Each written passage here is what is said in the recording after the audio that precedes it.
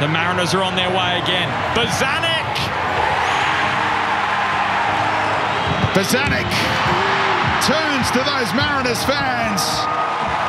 It's back to 2-2. Ollie, you're a coastie through and through and a Avoca boy. What does it mean to you to be playing your 100th game for the Mariners?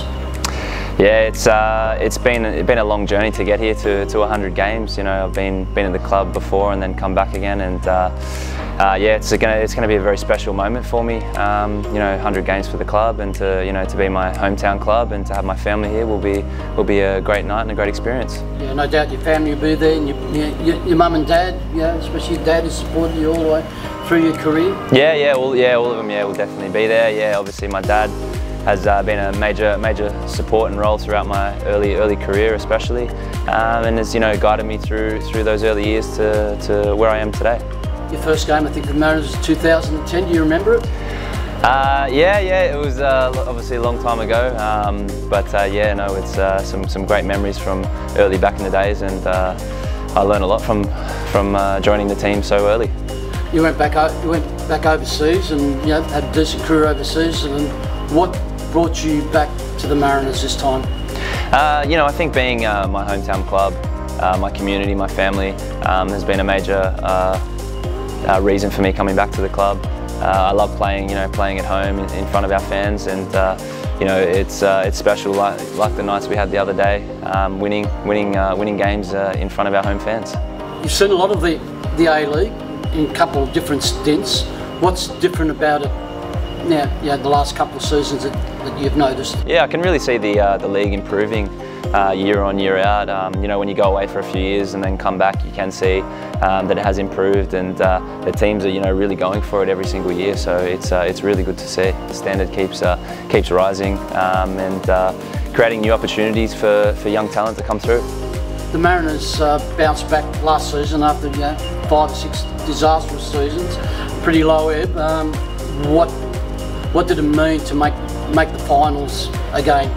Yeah, I think it was a really special season last year where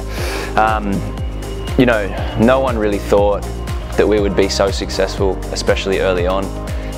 We knew as players and as a club what we wanted to achieve, and we had those goals in mind, but I don't think anyone really saw it from outside, and still didn't believe it all the way through. So for us to prove that we are a very strong team, a club that will strive to reach the top, I think that's important for us.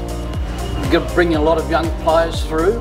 I think we had 7 or 8 players from the academy in the side last week. What do you think of the junior setup here and the young kids coming through? Are you excited?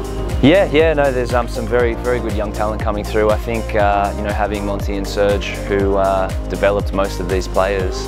You could even see from last season some of the young ones coming through were from the academy, and it's good to have them involved in this first team setup now, because they've worked with those players for so long and have developed them. So it's great to see that is trickling through now to the first team, and they're adding to the first team strength. As a senior player and the captain, someone with so much experience here and overseas, how much of an input are you having into helping these young guys? Yeah, look, all the senior players in our team are trying to help the young players to develop and to grow, and I think we need to show that leadership there as well, and to help them flourish into the best players they can be. As one, it helps them, but also it helps our team to succeed and to be at our very best. On a personal level, you had a fantastic first season back with the club last season. This season you started off just as well. Are you happy with the way things are going for you on the field? Yeah, I'm very happy with how things are going for myself. Number one for me is for us to win as a team, so I'll be a lot happier if we keep winning.